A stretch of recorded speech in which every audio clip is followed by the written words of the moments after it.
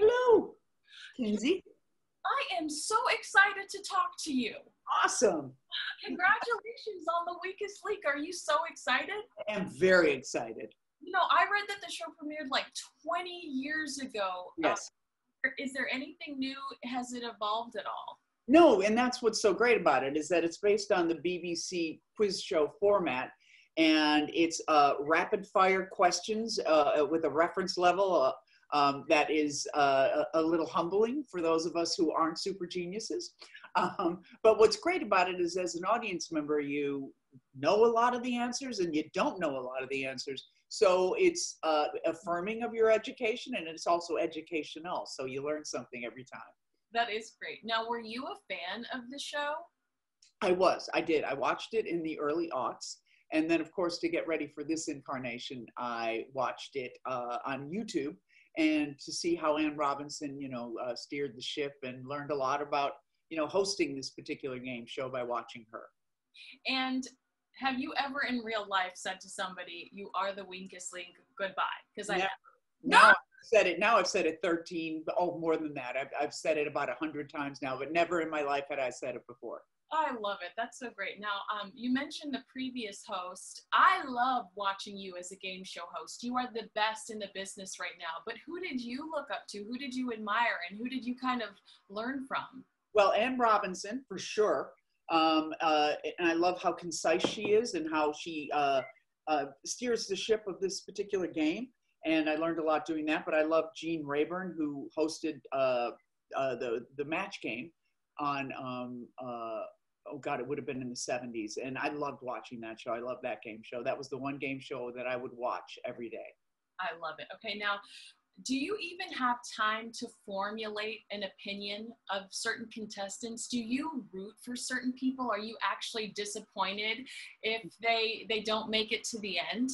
No, not really. And I'm not supposed to. And if I did, like deep in my heart, harbor some favoritism, I wouldn't let anybody know, of course. And my job is to, kind of knock everybody down a notch. I'm in the same way that Ann Robinson was kind of a stern taskmaster. I can kind of pull out the arrow and go straight towards someone's heart and their self-esteem. Well, like I said before, you are the hardest working woman sometimes in Hollywood. You're on every channel, every commercial break is, something that has your beautiful face on it. Did you have to audition for this, or was it a no-brainer? Absolutely not. I don't audition anymore, my dear. But I auditioned, and I think that's one of the reasons that my skin is kind of thick, and I don't get knocked down that easily. Is that I auditioned up until I was 40 years old. And so that's a lot of auditioning when you think I started my career. I started in theater at around 26. So that's a lot of time to be rejected and accepted, and kind of where you get knocked down, but you pick yourself up, dust yourself off and start all over again. So I think that has helped me in, navigating life's ups and downs, and, and I think it also makes me a good game show host because I can have compassion for the people, and I have confidence in myself where I can steer the ship and make them all feel comfortable. And so I think it's kind of all led me to this moment of hosting The Weakest Link. Oh, you're glorious. I love these sound bites. You're so good at what you do. I'm very conscious of sound bites.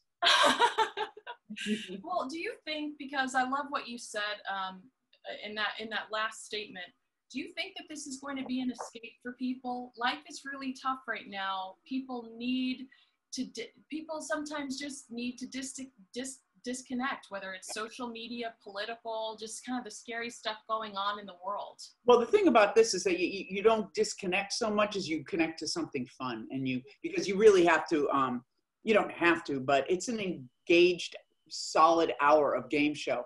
I think you'll be on the edge of your seat, And there will be brain teasers for you, and you'll be impressed with how much you know, and then you'll be shocked by how much you don't know.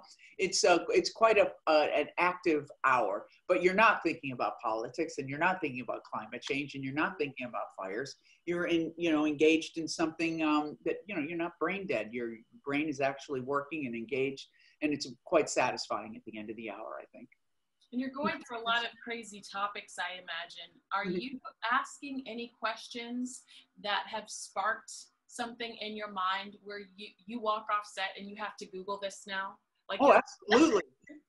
Absolutely. I had no idea that the biggest amount of element in the earth was nitrogen. I had no idea that Mount Whitney was the highest mountain in the country. There were so many things I learned that I was like, wow, I want to look that up. And yeah, absolutely. I think it inspires people to do further investigation.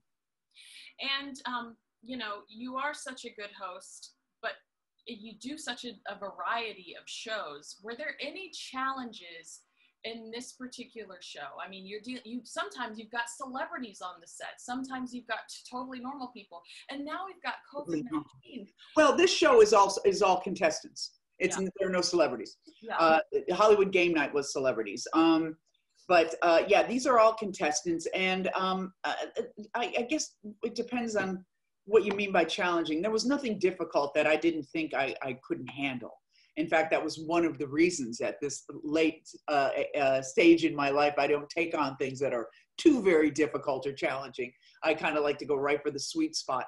So this show is kind of in the sweet spot for me. I'm a person who likes to make people feel comfortable. I love to be the person in control of the game. I like to be the person who explains the rules.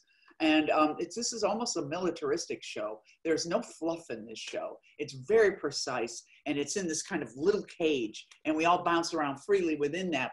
And I think that's what's so fun about it too, is that every time you watch the show, you know how this goes. It's just the questions are different. Well, I know that I'm running out of time, but I just have to tell you, and I'm sure you're well aware of your brand, but whenever I see the way you talk, my brand, my sound bites, go ahead. Whenever I see your face, whenever I hear your voice, it reminds me, and I'm not going to cry, but it reminds me of my dad laughing, looking at me to make sure I'm laughing at you. Aww. That you are so positive, and you are such a wonderful escape from reality. You are just such a breath of fresh air, and I have to stress that you are such a wonderful escape right now. I just am so excited for you. Well, thank you for that. That's really very sweet. I'm glad I remind you of your father laughing, because that's one of the things that makes me the happiest, is when I remember my father laughing. Oh, well, thank you so much for your time today, and I hope you have a great day, and I'm so excited for the week. You too. Thank you, darling. Bye. Bye-bye.